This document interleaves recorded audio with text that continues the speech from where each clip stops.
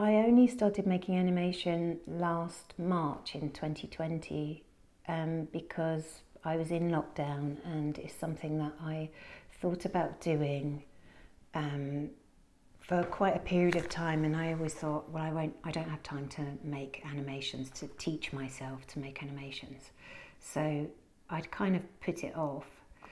And then it seemed in lockdown I wasn't going to my studio, and it seemed like a really good time to sit down and try and teach myself to use software that I wasn't familiar with. And it started really small, in a way, just trying out, just getting my drawings that I'd already made and cutting them out, and just seeing what would happen if I made an environment that was like walking into my drawings.